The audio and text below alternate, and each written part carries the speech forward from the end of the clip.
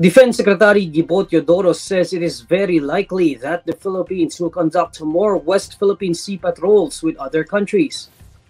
In a television interview, Teodoro was asked about the likelihood of more joint patrols in the West Philippine Sea. He says it is very likely because other countries see the value of working towards a free and open Indo-Pacific and upholding a rules-based international order. According to Teodoro, among countries that express desire to conduct joint West Philippine Sea patrols with the Philippines are France, India, Canada, the United Kingdom, and New Zealand. Last month, the Philippines conducted joint patrols with Australia and the United States in the western section of the country's exclusive economic zone in the West Philippine Sea. Chinese Coast Guard vessels and warships were spotted during the joint patrol.